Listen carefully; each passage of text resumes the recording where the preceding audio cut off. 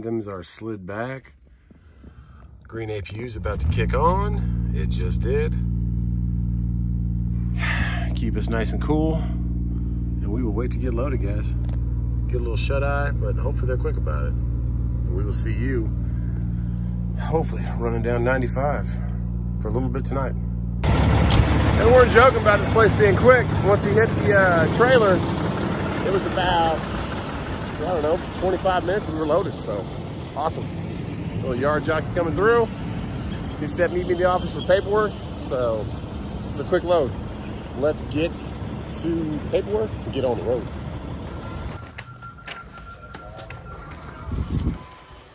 Paperwork and seal, 30 seconds after I walked into the office. So if you get independent beverages or cot beverages out of Charlotte, they are definitely quick. The reviews were correct. It looks like we got a bunch of soda or something. Okay, let's close this thing up. I don't know if you can see them or not, but there's some red blinking lights off to the right. That's Carowinds. I've never been, but it's like a Magic Mountain amusement park for South Charlotte. So we passed downtown Charlotte back there on the left about 5 minutes ago, and it's gorgeous at night. It's well lit up skyline.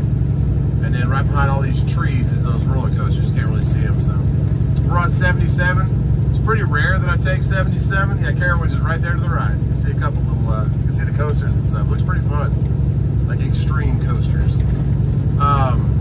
Yeah, I've never really taken 77 because if I'm ever getting back home to Charlotte or anywhere around here or picking up or delivering, usually a short run. I've not really taken a lot from Charlotte to Columbia or nothing. But if something like this pops up for a good run, I'll deadhead over there, and then this kind of shoots me back behind my house. My house is straight off to the right, about 80 miles from here.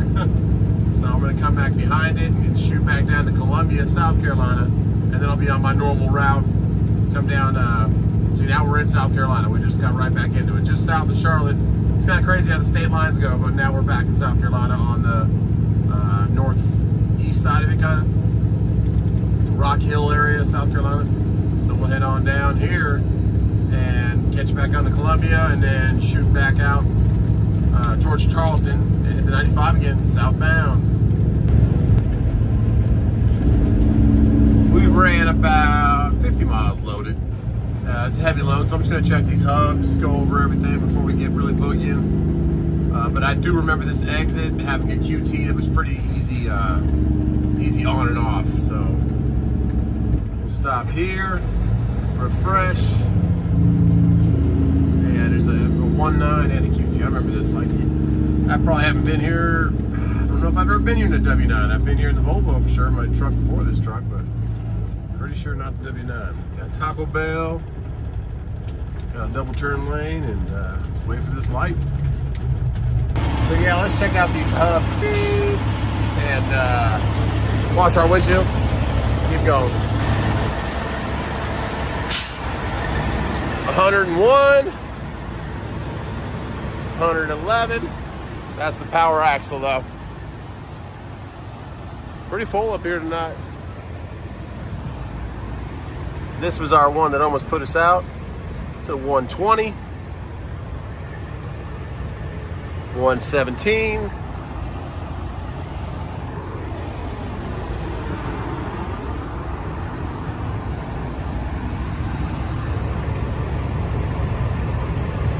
118,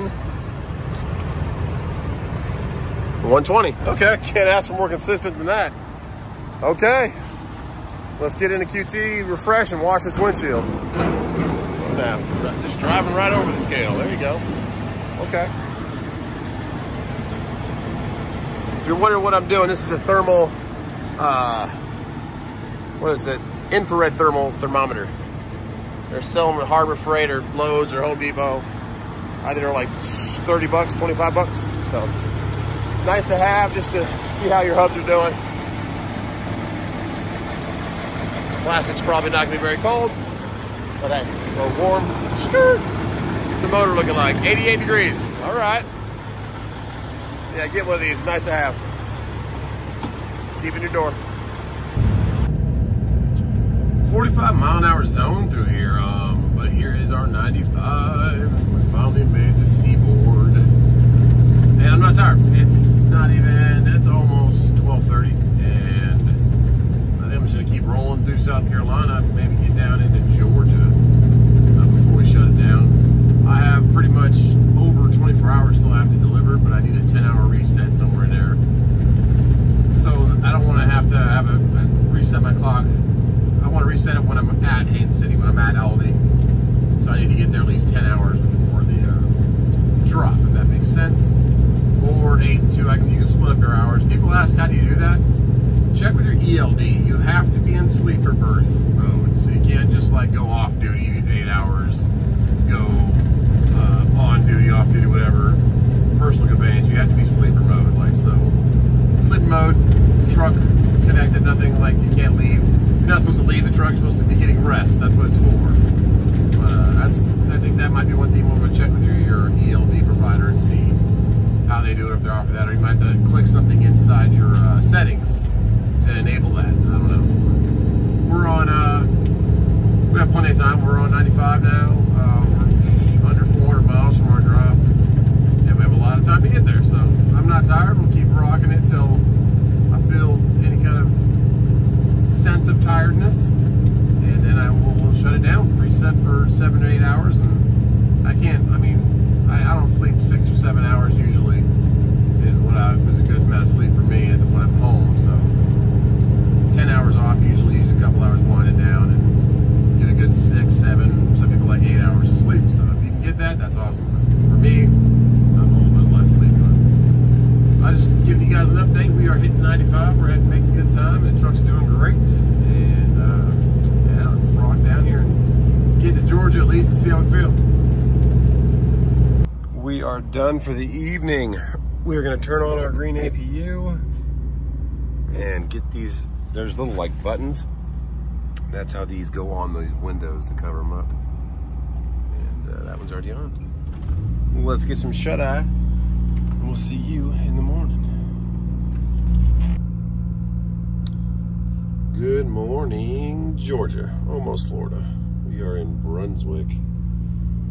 So let's go do something in honor of the wife, T-Dubs.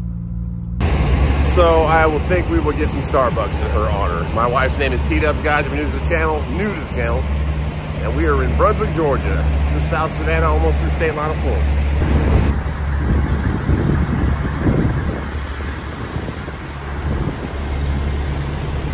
And these, some nice new Mercedes.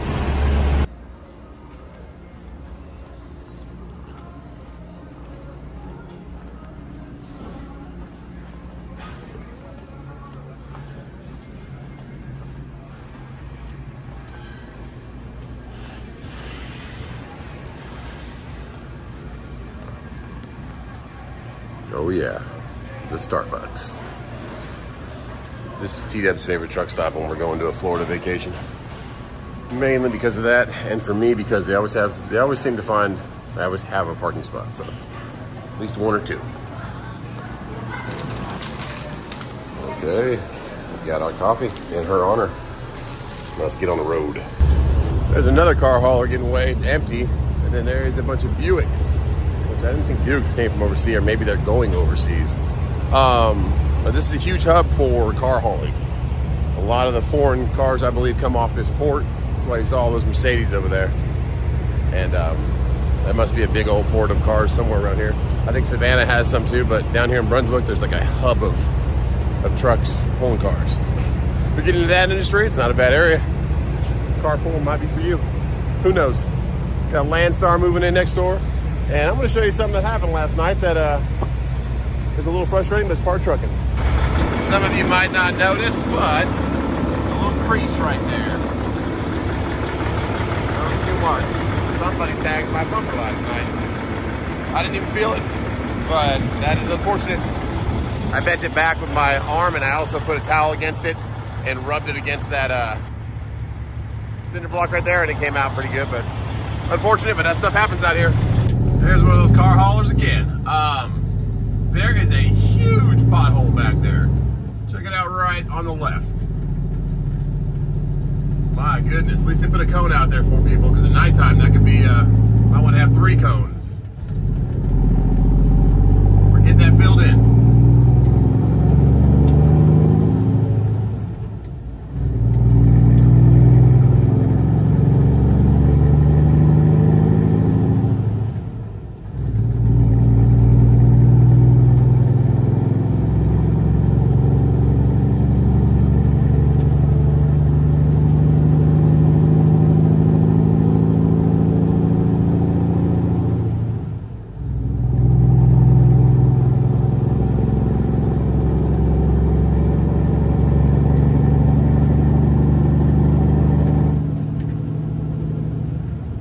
About 230 miles to go and about 3 hours and 45 minutes, but we are going to come into Orlando.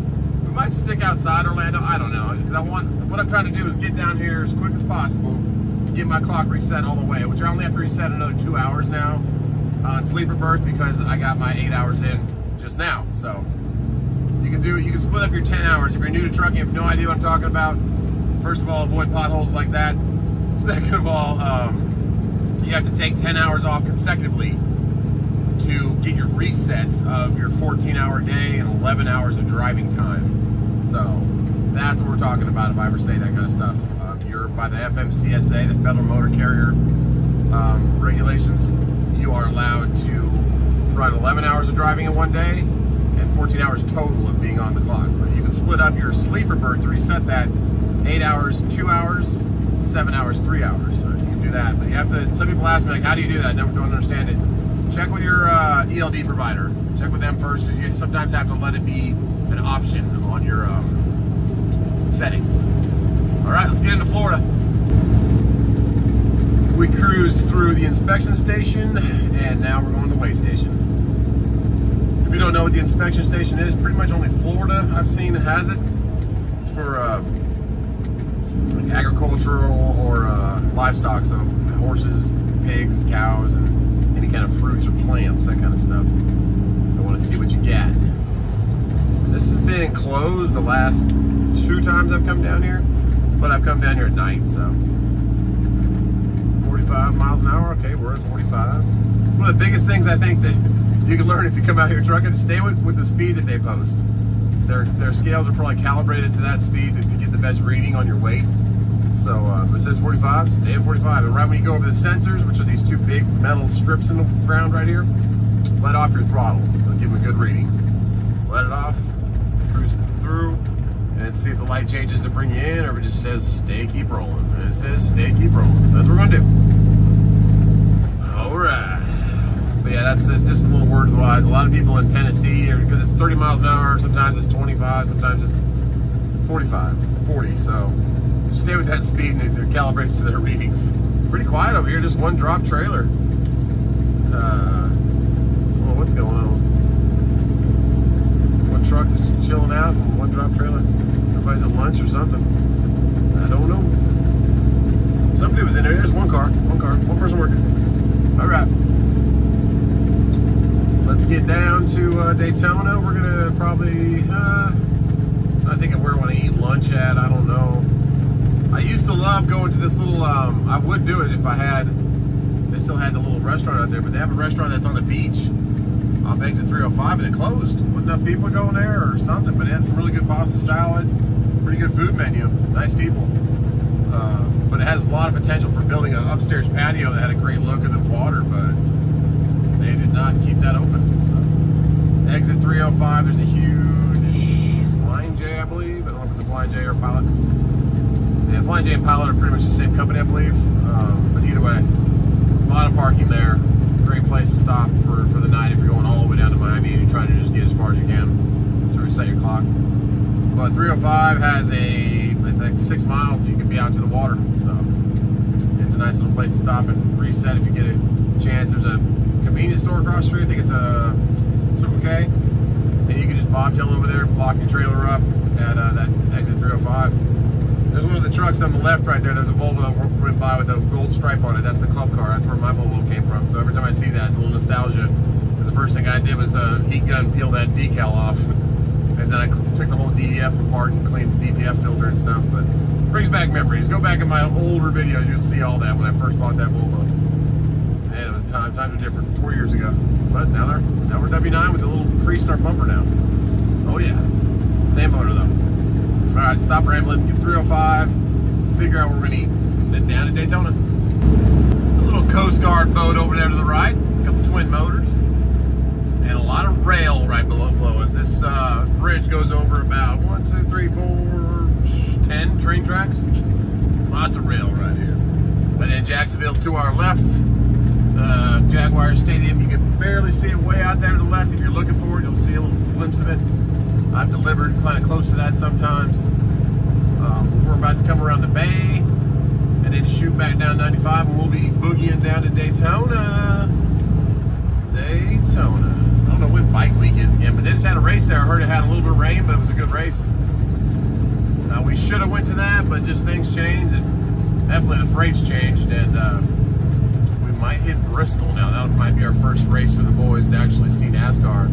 Even though Bristol, I've heard, is a very loud track because it echoes around. It's a short track, but hey, they've been to monster trucks inside of a small Coliseum, so I think they can handle a little bit of NASCAR if we have some earmuffs on them. So it'll be a good experience for them. You see the rumble and all that kind of stuff. And I love watching Cletus McFarland. I haven't watched any of the videos of footage yet of his event, but he just did an event. If you don't know who he is, he's that car industry guy. Does a really cool builds out of El Camino with some twin turbos out of the hood. Or did the Rocky Mountain Race Week. I think that's kind of where he got his channel to blow up from. But there's the bay to our left. You can't see it, but the bridge is up for the trains, and the water's looking calm. This is Jacksonville. Yeah, he did an event at Bristol. I don't really even know who won or anything. I got to catch up on some of that. But he had 1,000. What is it? The Bristol 1000, so 100 laps. Pretty cool. And he had a bunch of other big YouTubers out there, like Goon Squad. I love watching them. I'm kind of formatting my son's channel around Goon Squad. I'm not so much bodywork. I'm not a bodywork guy. I want to do the resto mod stuff, but I kind of like a daily life of messing with cars and what my boys are doing if they get into that. So I'm praying they do. They can do whatever they want in life, but that's just me giving them a little bit of a head start if they want to have their own channel. So if you do want to check it out, it's right here on the left, 3BB. And then if you're only a car guy, or a car girl, I'm not forcing you to do that, but if you like that kind of stuff, that's where they're at, and we hopefully will get their Trans Am firing up this month. Just a couple more things, wiring and some fuel lines, and we should be able to push the key forward and see if it goes vroom, which is pretty cool. But right now, let's get through Jacksonville. It's about 3 p.m., so let's get back down to Orlando and fight some traffic. Daytona Beach, we made it. Right. We'll stop right here. We have about 4 miles till we veer off on the 4. But the time of day right now, I'll be able to reset my clock easy with a sleeper berth. Another 2 hours, so I'm not worried about a full 10 hours when I get there. So I'm just gonna chill back here for a second because I don't want to go through Orlando at 5 p.m. I'm sure a lot of you other guys that run down to Orlando every now and then. There are other routes to get there. Save you some time, a lot more roads, that kind of stuff, but we're just gonna take our same old Highway 4 and get off just past Orlando and head south a little bit, and there's Haines City. Right now, let's get some food. So let's grab our QT cup and see what's up. Ah, Florida, 93 degrees out here. Once you get past Daytona on Highway 4, there's not a lot of truck stops till you get to Orlando. So I said, let's go check out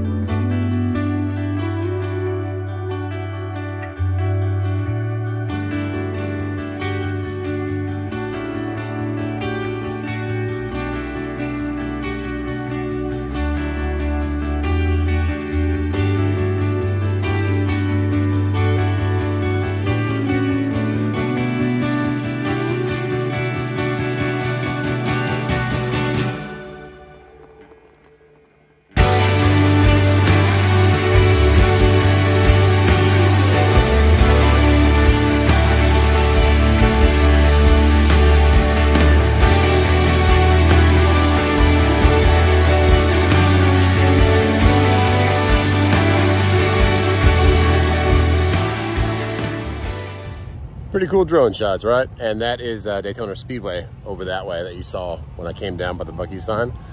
And then there's Daytona out there. So there is a little place back here. Don't tell too many people about it. Shh. And I like to stay out of the way back there, but I don't stop here very often. A lot of traffic going to good old Bucky's. Well, let's get inside Bucky's, get something to eat. I'm sure some of you guys will see something out of these clouds. Those two big ones right there look like smokestacks or something coming off of a truck. Always the best cloud formations though, out here in Florida.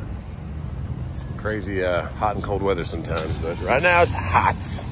They have bajillion pumps, but not semi-truck friendly. And as much ice as you can carry. I think we're gonna get a brisket sandwich, or maybe I like the burrito they gave me last time was real good. They have all kinds of merchandise, everything like fire pits, smokers, whatever you need. And all the pellets to go with it. All right, and the smell you get when you walk in these doors, oh yeah.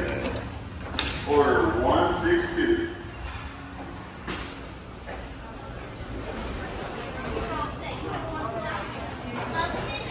Thank you.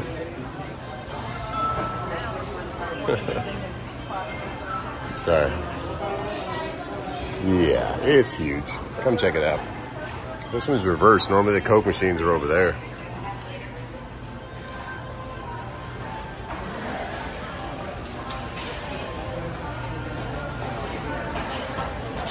Really yummy.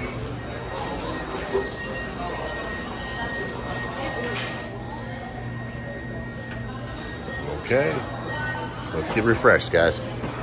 And then get back on the road. Probably give it an hour here, and then we won't be too far away to make that appointment and reset a clock.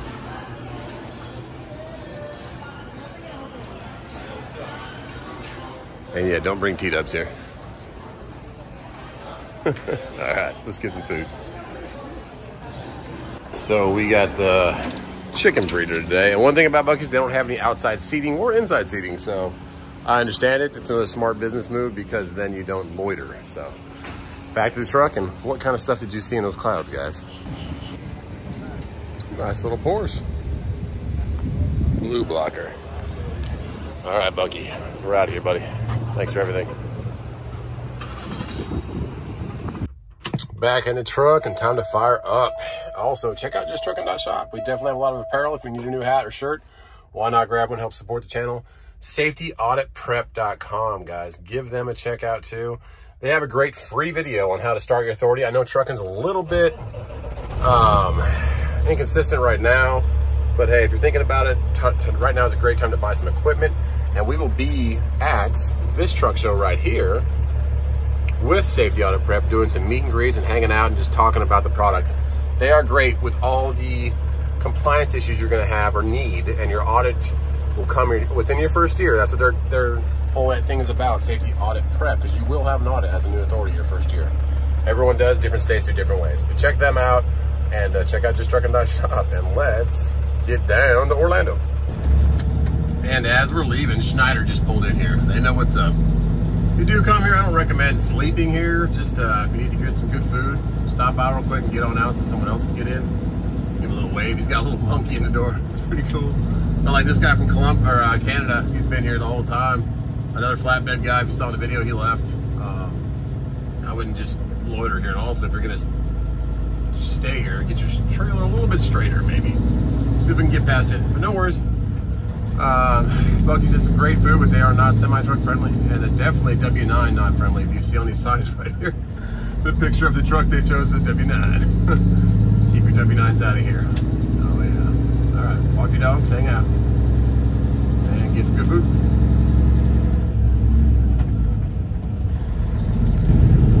We are gonna have a real pretty sunset if the clouds stay like that, but that building over there on the left, I forget the name of it. It's, I believe, vacant still. Contractor had it and built it and never finished it. Kind of thought that maybe that top portion that's facing, so it looks like the southwest of it should have been facing towards the sunset, but whatever. But yeah, it's always been, since I can remember, since I've been driving, since I've been coming down to Orlando, because I never drove to Orlando before until I moved to the south and started driving a truck. But with that building since I can remember. Like looks like there's lights on in it. Or maybe that's just a reflection.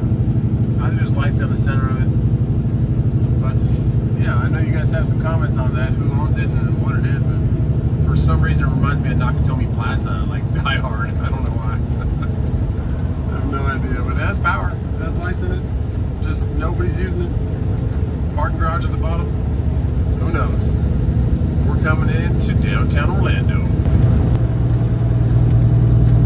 Real pretty sunset. We have water down there to the right, and we're right over water right now. And more water over there. Pretty little place in Orlando. The highway looks like it's getting a little bit better. Those two lighter lanes to your left are the express lanes, and they are definitely working good. So that's what they were kind of fixing forever. This place was under construction. And I don't think they're 100% done yet, but they definitely have made it a little bit better.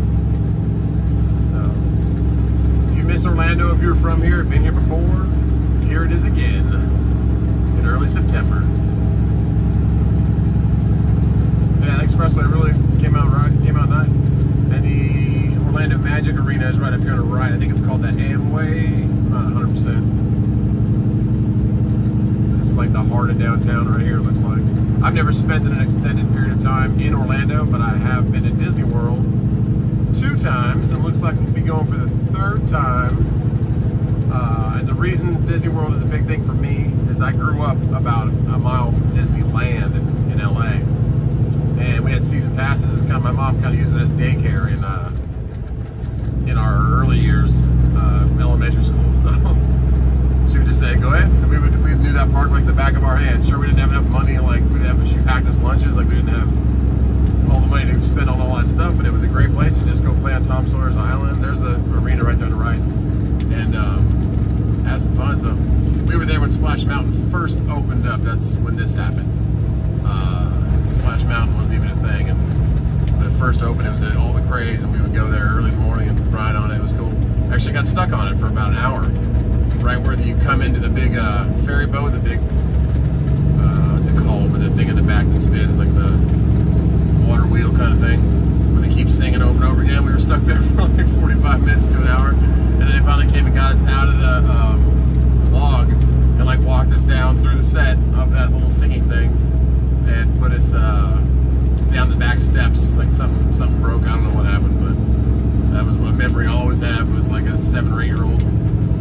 Cool, it was cool, but that's where it comes back to my, yeah, that expressway is real nice. There's only a couple cars on it, but it really opens up the construction now. So that's where it comes from. Disney World, now that we live on this side of the U.S., doesn't make sense to drive or fly all the way into Disneyland, and Disneyland's a lot smaller than Disney World also. So all the resorts and the different hotels and stuff you can stay out at here is pretty cool. So we try to stay at the same one every time. We'll stay at the same one for Kylan, God willing, then we can do it again next year. Hopefully get a load back down here like this one, and like Kylan experience Disney World too, and see the floats and the parade and the fireworks and all that stuff. Kason had a blast, Cash had a blast, my 2 older sons, and Kylan's coming up, he'll be 4 in January, so 1 more year from January we'll probably come back down here again.